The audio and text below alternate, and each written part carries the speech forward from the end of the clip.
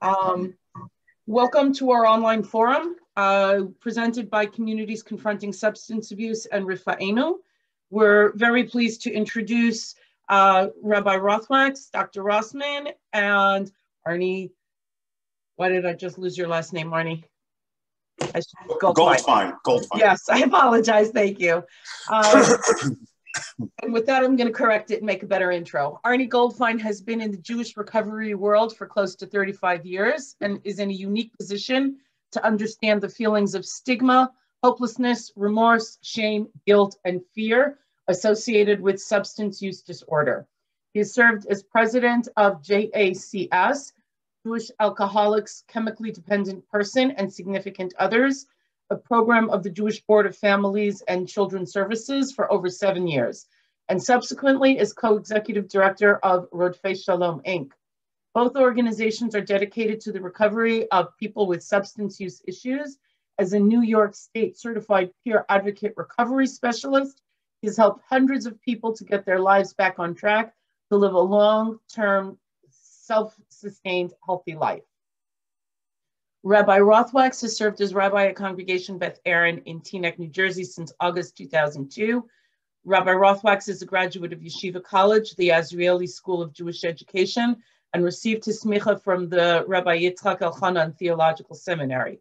From 1998 through 2016, Rabbi Rothwachs taught Talmud at Yeshiva University High School for Boys and the Rosenbaum Yeshiva of New Jersey, and he currently serves as head rabbi of Camp Morasha. In 2016, he was appointed Director of Professional Rabbinics at RIETS at YU. And Dr. Rosman is a licensed clinical psychologist who specializes in the treatment of issues related to addiction, trauma, and self-esteem. Since 2008, he has worked at the VA Hudson Valley HCS in Montrose, New York, serving as staff psychologist on the hospital's residential substance abuse and PTSD units. He also has a private practice in Teaneck, New Jersey, enjoys writing articles about mental health, and likes free building Lego sculptures. And with that, Rabbi, why don't you? Good morning, everybody. Thank you so much for joining us. It's really a pleasure, personal honor to have the opportunity to present to you together with my very accomplished and esteemed colleagues. I think it goes without saying, but I'm going to say it anyway. To cover a topic like this, to properly address it in 40 minutes is not close to impossible. It is impossible, but I can say now, 45 minutes later than the beginning of the first session, we can have a meaningful conversation, and I hope to be able to do so. We had a brief discussion last week as to how to conduct this session. Dr. Rosman had I think a very clever suggestion which worked, and we're going to do it again right now. And that is that rather than sort of discuss the issue of alcohol and Jewish ritual in the abstract and just try to sort of talk about it conceptually, to zero in and focus on a particular scenario that we can all imagine and relate to, using that as sort of a case study through which we can, discuss the connection and some of the challenges and the conflicts that we feel as perhaps as individuals, but certainly as a community, when trying to reconcile some of the realities facing individuals who struggle with alcohol, and on the other hand, at least our perception of what the Jewish ritual is and the demands that it has of us. So we're going to talk about a Shalom Zachar. We're not going to talk about any particular family or case, but you can just close your eyes, if you will, and just imagine the last Shalom Zachar that you attended. And in all likelihood, there was alcohol, and very possible there was an abundance of alcohol, which means in terms of the quantity as well as the quality. I happen not to be, a maven when it comes to alcohol, but I can usually tell just, you can tell the difference between a bottle of Rashi wine and a bottle of scotch. And usually you can tell by the numbers of the bottles and the way that people who really know, the mevinim know, and I don't mean salivate, I don't mean it in a cynical, dismissive way. And perhaps not literal, but there is a certain attitude and a delight that individuals who are not necessarily struggling with alcoholism, but they really, really appreciate, a good, chashuv, expensive bottle of scotch. And often, the Shalom Zachar is a venue It is a moment in which this sort of this happens, and so therefore, as a rabbi, I guess the question is, what's my reaction to that? How do I feel about that? Is that something that makes me comfortable? Is this something that I would recommend? Is this something that I would prohibit? And the answer is, I can't answer any of those questions in the most absolute term right now, but there are a few, I would say, guidelines, and there's some important objectives that I think need to be met at all times. First of all, we must recognize that there are individuals in our community who have certain vulnerabilities and struggles in general, but particularly as it relates to what we're discussing right now around the usage and consumption of alcohol. And maybe when we are in our own home, surrounded by the members of our immediate family, and we really know the members of our family well, so perhaps we can discuss this question in a vacuum. But once we step outside of our home, once we invite anybody else into our home, and Shalom Zachar is a perfect example, we are now in a communal setting. So we have to understand and appreciate that many individuals who struggle with alcohol, unfortunately, these problems were first generated and evolved in and through community connections. And so therefore, we need to be mindful of that. And it doesn't make a difference whether or not you know that anybody who is sitting next to you at that particular moment has a history of struggle. You have to assume that they do. Statistically speaking, if there are 20, 30 people in the room, then there are at least a handful. And it makes no difference that they're members of the Orthodox community. We are in no way whatsoever immune to this, quite to the contrary. The second point I would make is that, in halacha, we have a concept of ikar and tafel. It comes up in different areas of halacha, hilchos brachos, but that's not the only one. And that is that we look at what is primary and what is secondary. When it comes to alcohol at any event, I would say Shalom Zachar, but I would also include other events in which the use of alcohol is something which is not just recommended, it is something which, is appropriate. Kiddush, Havdalah, certainly Purim, Pesach, moments like this in which we traditionally include and incorporate alcohol, it is never supposed to be the ikar. It is never supposed to be the primary feature, and especially at a Shalom Zachar, which in and of itself, Shalom Zachar, there's no chiyuv to have a Shalom Zachar. It's not an obligation to attend one, so we have to keep that in mind. But when we're sitting there and you see that alcohol is sort of the centerpiece of that moment, it is glorified, which is a word that I use, and I've sometimes been called out on it by people who say that that's my subjective perspective. But okay, that's what I sometimes see. That's how I see it. A glorification of alcohol, that's inappropriate. That's something that I think we need to be mindful of and call ourselves out as a community.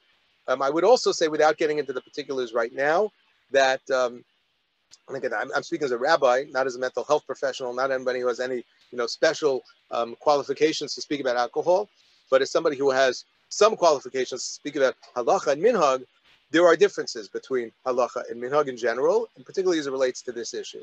A person who says that it is halachically required, it is an obligation to go ahead and to get drunk on Purim, in my opinion, is ignorant. That is not a true statement. The person says that you cannot be yotze the mitzvah of kiddush without alcohol.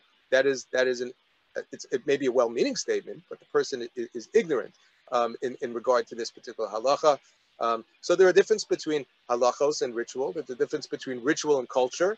I think that the presence of alcohol and the abundance that it appears as a Shalom Zachar is much more of a cultural reality than it is even a ritual one. Certainly not a halachic one, as I already mentioned.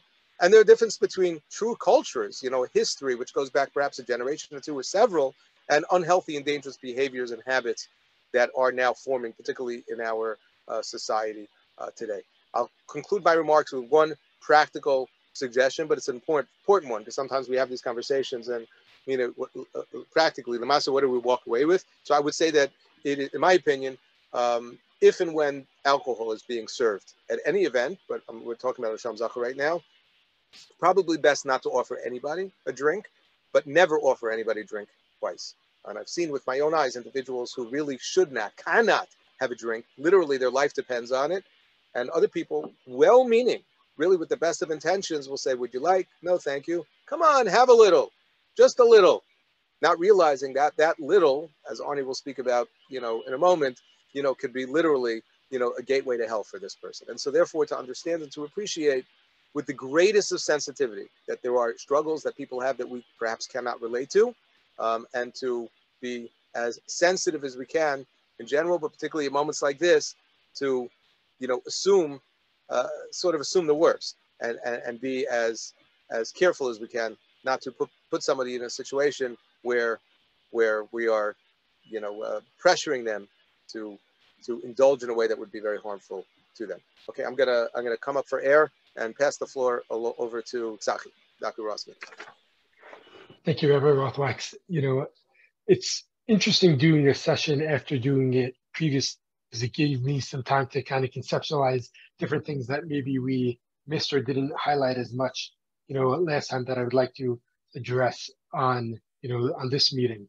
And it was interesting, again, what you mentioned about the Iker and Tafel, really the primacy oftentimes that alcohol sometimes plays, I would say, during Jewish ritual as opposed to as part of Jewish ritual, because I think, as you mentioned, a lot of it is, if you will, self-imposed, right? The people participating in the ritual choose to elevate alcohol to, this is why we're all getting together, as opposed to thinking about, well, what is the religious reason or the Jewish ritual reason that we're getting together. And I think that oftentimes is, in my mind, one of the most problematic issues, is the idea that the ritual, the religious part, gets lost because of the great emphasis that some people place on alcohol that's being served. And while we're talking about a Shalom Zachar, I would be remiss to not expand the horizon to anything related to Judaism that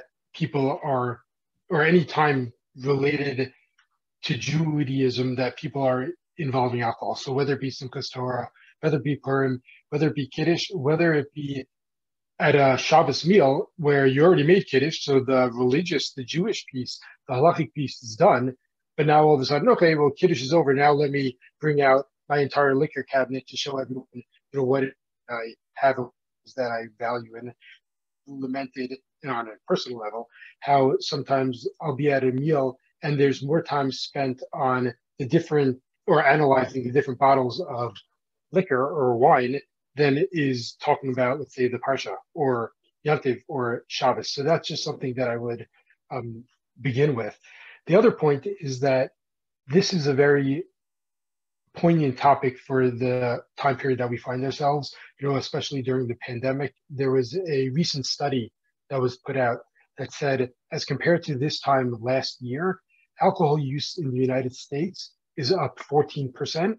In certain segments of the population, that number goes up to 19%. And what I'm concerned about is, within the context of one's own home, if alcohol use is increasing, then my concern is when the society opens or when gatherings are happening again, and again, the social elements of alcohol use was present, what that will mean for the people who might now have a stronger, more intimate relationship, if you will, with alcohol as a result of the pandemic. Also, another number that really strikes a chord for me is that they asked people what the negative impact that alcohol has had on them, in the past year. And there was an increase for women of 39% more problems as a result to their alcohol intake, and for men, 27 greater negative impact of their alcohol use. And that's just an unbelievable number. And I think what it speaks to is that oftentimes alcohol is more than just, something that one does, but it serves a purpose. And we mentioned this in our last session, is that as a substance, alcohol is addictive on a physiological level. Psychological level, it also oftentimes serves a purpose.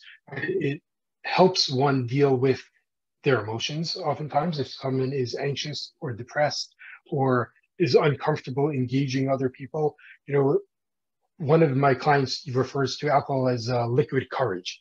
If I'm nervous, well, if I drink, then all of a sudden I'm the life of the party. I don't have to worry about anything. And I would imagine even during the pandemic, many people being stressed, being cooped up at home, whatever it is, alcohol provides that avenue to at least feel better. And that in and of itself is concerning, because while alcohol helps you feel better, maybe while you're drinking, the second the effects of it will wear off, you're right back where you started. So you're not actually gaining any healthy coping skills in terms of how to manage your mental health issues or manage the stresses in your life. You're simply putting a Band-Aid on it. The Band-Aid gets peeled off. That becomes, those issues oftentimes are actually more prominent than they were when they first started. So those are things that we resonated. The other piece that I would say is, as I walk into a Shalom Zachar, is I reflect back to when I first started working in the addiction field in a substance abuse rehab. And there was a Friday night that I went to a Shalom Zachar, and I remember thinking to myself, 5 hours ago, I was talking to an individual about the ravaging effects that alcohol had on his life in terms of his marriage, in terms of his finances, his legal issues, in terms of his health. And we were talking about ways of avoiding alcohol use and how to manage, relapse triggers. And then I walk into Shalom Zachar, and the very substances that when I was talking to the individual in rehab were so taboo and so scary and dangerous, which it is, there's a whole smorgasbord of exactly those substances, out on the table for everyone to partake in, and people partaking at a level that, again, based on health guidelines, is not a healthy level of engagement.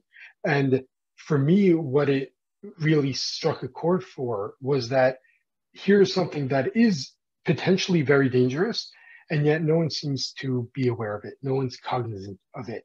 And that oftentimes is a concern for me. And I've always thought about it more in terms of what is one's relationship with alcohol than whether or not they meet criteria for alcohol use disorder.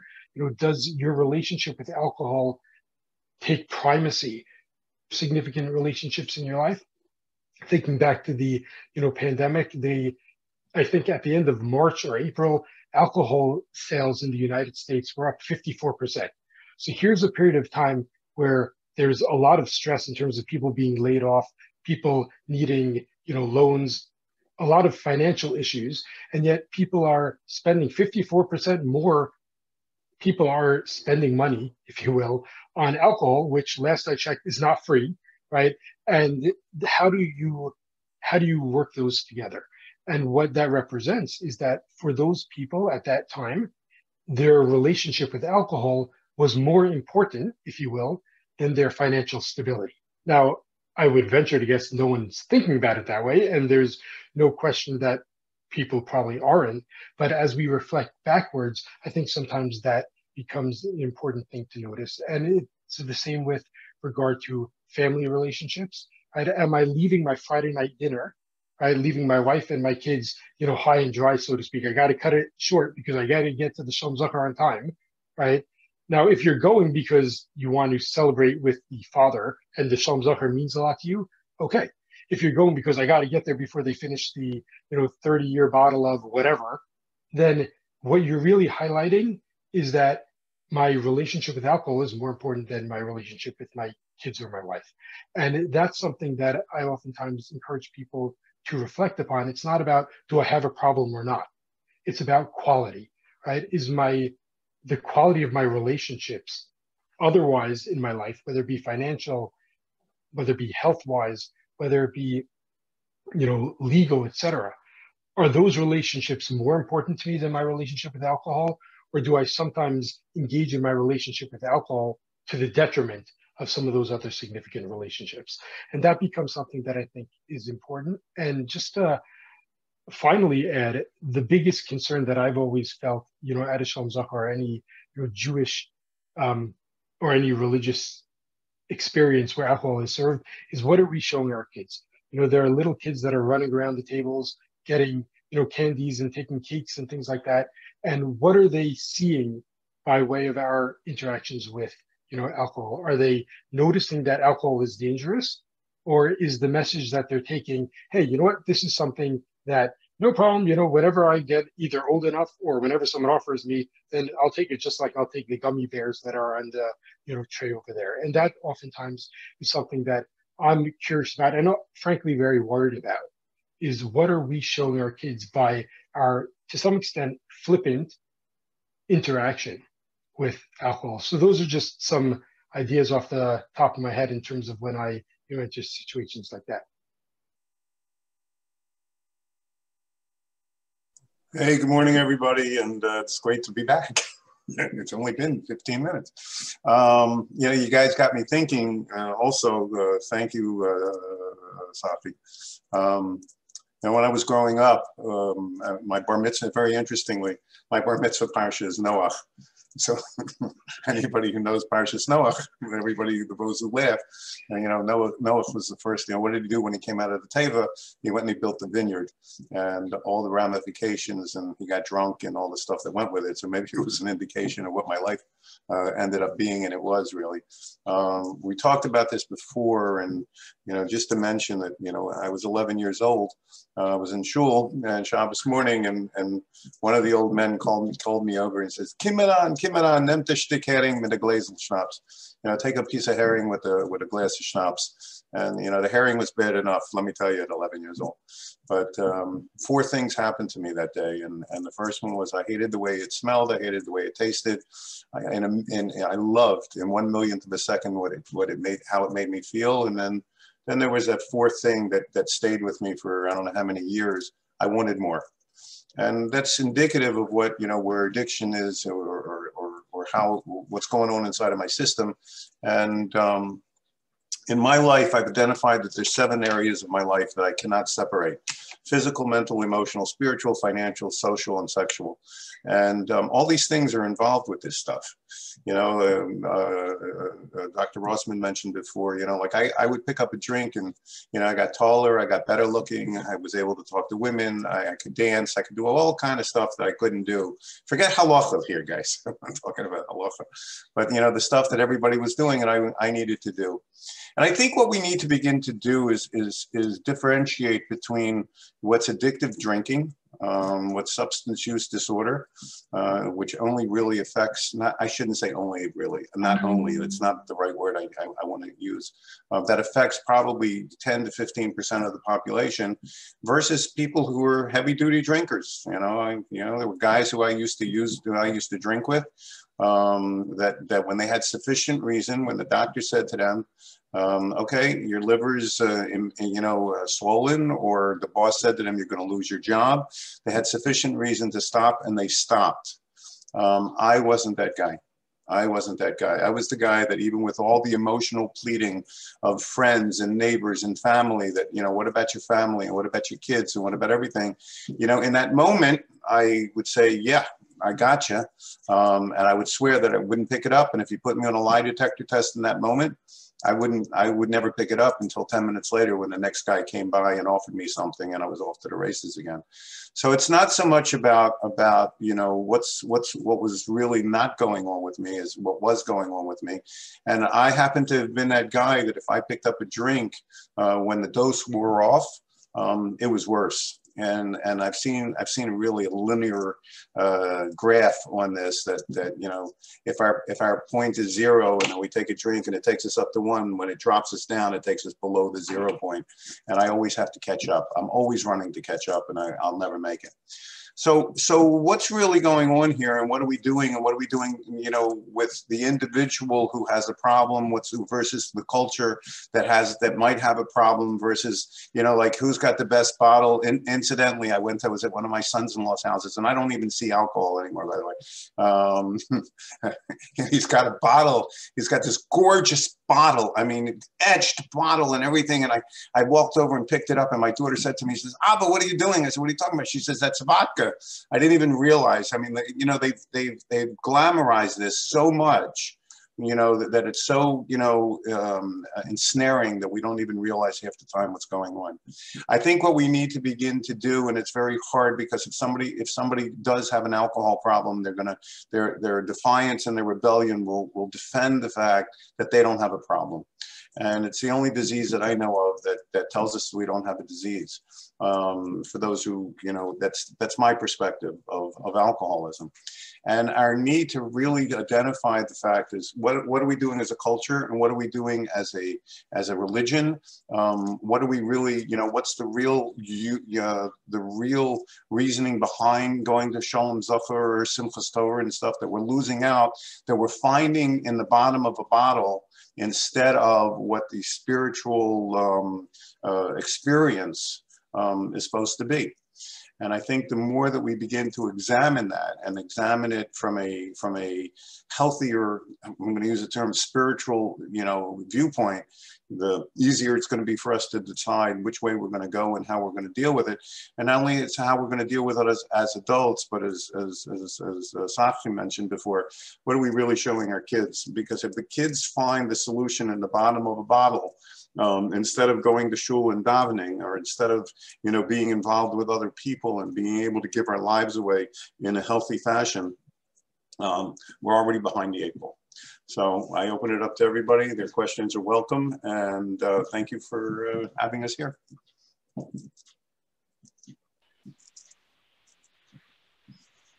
You're muted, Judy. Thank you. I just realized. One of the questions that actually popped up in the earlier session that we didn't have time to address was, we had been discussing modeling our behavior, and in particular, the Pesach Seder as a very difficult sort of model of what do we do. And we'd also been discussing teenagers, their rebellion. The question that came up was, what is the best way to address it at the Seder? You have a late teen, family member at your Seder. How do you model and discuss what's truly appropriate when they're still under drinking age? I'll start that. It's a very good question. Before we get to the Pesach Seder, I just want to make a general comment. As I'm listening to this conversation the second time around, I get a little bored, and I'm just Googling a little bit, which is never a good idea. It just occurred to me something very interesting, and that is that as a community, we have completely shunned peanuts. We have eliminated peanuts from our schools, some of us from our shuls, and we have sensitized the entire community that there is a significant number of people among us who have peanut allergies. I didn't know how many are there actually, because I didn't know. So granted, you can't always trust what you come up with first on your first response on Google. But according to Google, there are 1 in 200 adults in the United States that have a peanut allergy, and 1 in 50 children, which is not an insignificant number. When comparing that with the number of people who meet the diagnostic criteria for alcohol use disorder, it's 1 in 8 American adults, 12.7%. So I think, as a community, we should do a little bit of a cheshbon nefesh over here. I'm certainly not saying that we should rebel and force the schools to allow us to send our kids to school with peanuts. Certainly not. But if we are all sensitive and aware of the fact that there are vulnerable people among us, and even having, peanuts in the room is something that could be potentially harmful, maybe even worst case scenario, life-threatening. Statistically speaking, you can't even compare. We have so many people among us who have an allergy, and that's really, really what it is. Arnie's such a genuine, humble guy, so he talks about his journey in a way that you almost get the impression, that this is just, something's in his head. But the reality is, as Dr. Rosman alluded to earlier, there are physiological realities over here. Addiction in general, alcohol addiction is it's a disease, and it's an allergy that one develops over the course of time, and we need to be sensitive to that. Now, in terms of the question of Pesach Seder, I would just say like this. First of all, you absolutely have to know who is at your table. I don't want to go into details, not about me, but in our extended family, what we do at our Pesach Seder, at our Purim Suda, has changed dramatically over the course of time, and it swings back and forth depending on who's there. And I'm talking about my own children and my nephews and my nieces. I mean, it's not always the same. It's not always the same, and that's okay. That's perfectly appropriate. So you need to know who's there at any given point. In my opinion, nobody should ever be getting drunk at the Pesach Seder. So in terms of the type of wine that is consumed and who is doing the consuming and who is controlling that consuming, or who's overseeing that, it has to be, and it's not because the danger of somebody getting drunk. It's the message that is being imparted to the participants, particularly the kids, and that is that's what Pesach is about. And Pesach Seder is not about getting drunk. It is true that Chazal preferred alcohol because it's derech eros, because it does take the edge off. And for a person who is, not predisposed, that is not at risk, there's really no harm in that. But to get drunk, absolutely not. Somebody has to take responsibility for that, from the outset. In my opinion, if there's anybody at risk at the Seder, there should be no alcohol whatsoever at the Seder. Again, we can get into the finer points not right now, so how you define at risk. But if there's somebody over there who is still in the throes of their struggle and has not gotten it under control, it is, at the very least, it is insensitive, grossly insensitive, but it may be actually reckless and irresponsible. I personally feel you should be wearing masks if you're in public around other people right now. That's my opinion. If you agree that if you go into the store, you should be wearing a mask, you cannot reconcile that with saying, I think you should be wearing a mask right now during the, during the global pandemic that we're all living through. But, if somebody else at my Pesach Seder has a problem with alcohol, it's his problem. It's not mine. Those two positions cannot be reconciled. And I would add, I think when you think about addressing the issue, even talking about the decisions that we make becomes important. I think, unfortunately, there's oftentimes a big stigma surrounding addiction or surrounding alcoholism. And, in terms of modeling behavior, it's one thing for a parent or whoever's running the Seder to say, okay, well, we're only going to serve grape juice and just do it without ever talking about it. It's another thing to say, well, we're serving grape juice because, and not because X and Y are joining us, right? But because the emphasis that we're having Rashi light, because it has barely any alcohol in it, because the emphasis of the Seder is is to share the story of our freedom and to talk to our children about Pesach. And we're much clearer and we're much better able to do that when we have a clear head. And talking about alcohol in that way is not just modeling the behavior, but it's also taking away the potential stigma, which also then provides the child or the teenager the information that if at some point they start struggling with alcohol use or any other kind of addiction or any other kind of problematic behavior, this is something you could talk about. There's not what we talk about and the things that we don't talk about. We talk about everything, and we're willing to talk about alcohol. We're willing to talk about, any other kind of behavior that might be problematic for you or any other struggle that you might have. And I think sometimes talking through our thought processes is one of the best way to model the behavior, not just doing the behavior.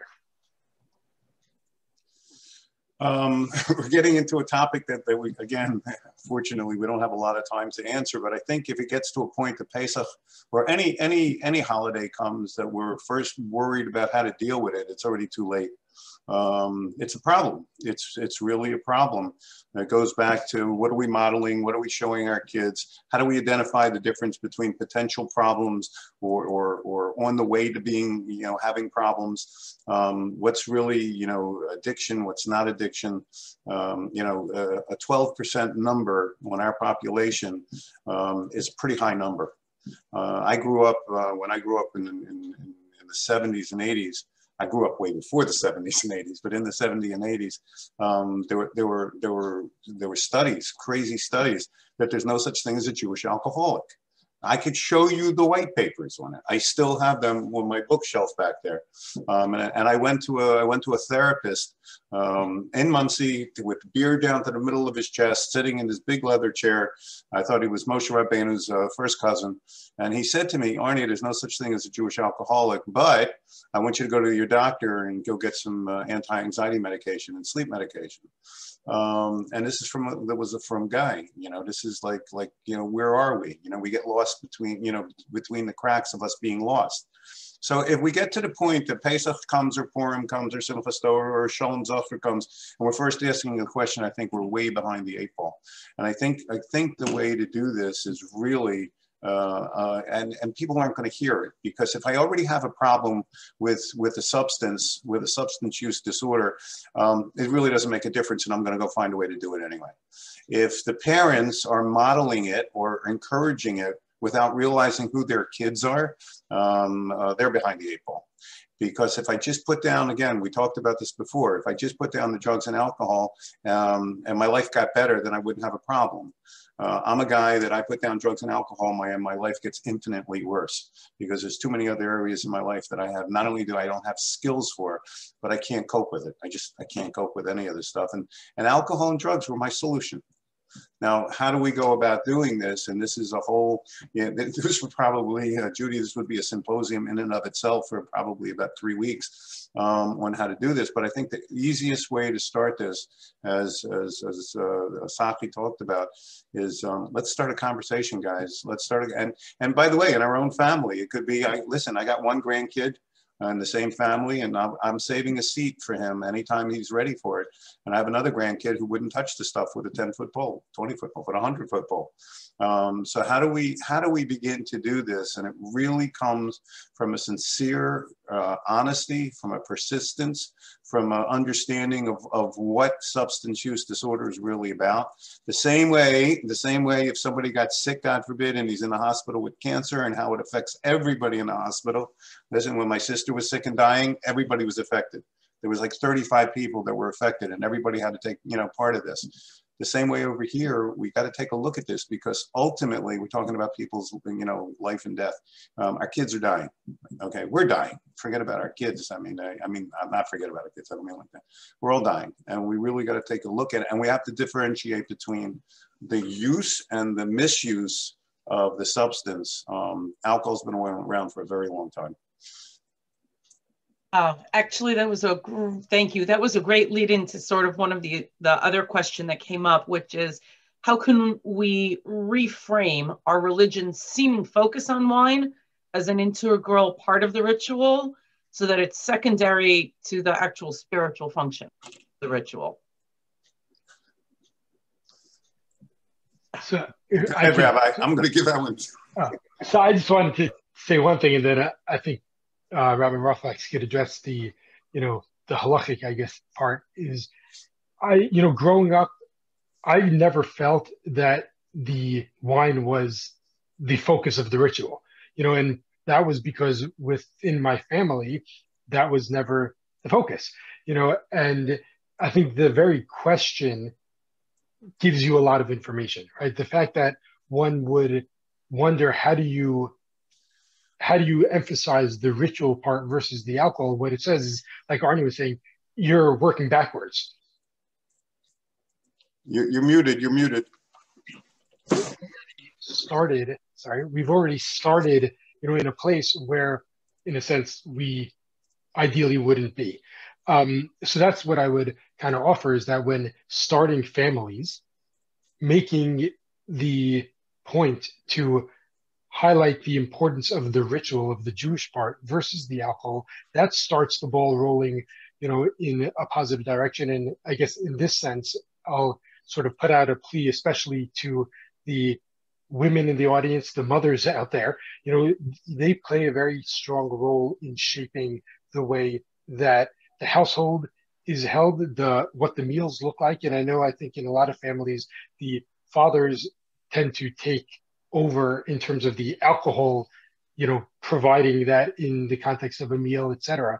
And especially with regard to a lot of the Jewish rituals, many of them might be surrounding attendance at shul or whatever it is, where there might be more male involvement in the alcohol use than the women. But I would kind of put the plea out to everyone that when setting up the family, making sure that the primacy is the Jewish and the ritual, and the alcohol is not even a close second. It's sort of, okay, we need wine, let's say, for Kiddush. So how much wine do we need? And okay, we'll do it, as opposed to making that something that's more of a focus. But I would yield to Rabbi Rothwachs. Yeah, all excellent points. Listen, I would just say, only in the interest of time, I mean, because we're almost out of time. We really can't go through the entire spectrum of Jewish ritual life and experience. I will just say, as a general comment, there in every area of halacha and Jewish living experience, there's always a tendency to focus on the wrong things and to exaggerate how important one thing is at the expense of another. We see that again and again. Again, this is not a new problem. The prophets speak about this all the time. The fact that we got it all wrong. We're focusing on the wrong things. We're focusing on the externals, etc. So this is just one feature of a problem that we have in general, and that is that we go through the motions and we do things because that's the way we've always seen them done. And sometimes we just don't know that something's a question. We're embarrassed to ask a question. We don't know the difference between, as I mentioned beforehand, a law and a halacha, an obligation, and a custom. As I already alluded to, but I'm just going to say right now, there is no situation where a person who either themselves or is concerned about others as being somewhat at risk is required to consume any alcohol whatsoever. I can say that with full confidence. It is true that in a situation where there is no risk, there sometimes is a preference to use alcohol. I will tell you that my Rebbe, Rabbi Willig, uses grape juice for Havdalah. Why? Not because he has any problem with consuming alcohol, because in his opinion, we're not going to get into the sugya, so to speak, right now.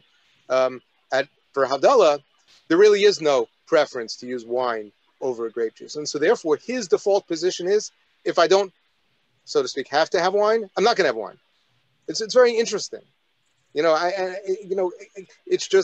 an attitude that one takes, and maybe that's partially, I'm sure it's to a large extent due to the fact that he has been a lightning rod for so many, God forbid, some of the terrible, life-threatening situations and questions and challenges that people have to deal with. He knows what's out there. So again, it's not just that he's personally been sort of beaten into submission and is afraid to touch alcohol, but as a leader, to say, what, we rarely, if ever, actually have to include alcohol in our rituals, and when we do, it could be done, in a very, very scaled back way. There is never an obligation to get drunk, ever, under any circumstances whatsoever, and that's something that we need to be mindful of. I don't know who I'm speaking to right now. I recognize some of the faces, and I don't recognize any of the names, which is fine.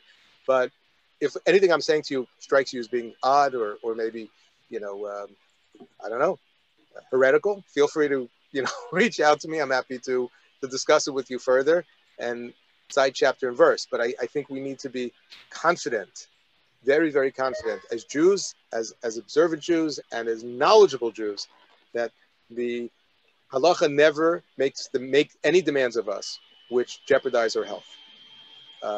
And if there's ever a perception of a conflict, it's because we don't understand the halacha. And we need to become more informed so we can, navigate our way through these challenging situations, as both Arnie and Tzachi mentioned, in a way that highlights the spiritual parts of these rituals, ultimately that which is most important, but certainly never to put anybody at any risk. I think with that, I'm afraid we need to wrap up. We're pretty much out of time. I want to thank Rabbi Rothwachs, Arnie, Dr. Rosman, for your time and your insight this morning. It was really terrific. Thank you to all who joined. Just a quick reminder that the recordings will be available on the CCSA website. I popped up the URL in the chat for you, just in case you don't recall. And thank you very much. And we hope maybe next time we get together, we'll have more success stories as we all get more educated and strive to do better to help everyone, ourselves and everyone around us. Thank you very much, everybody.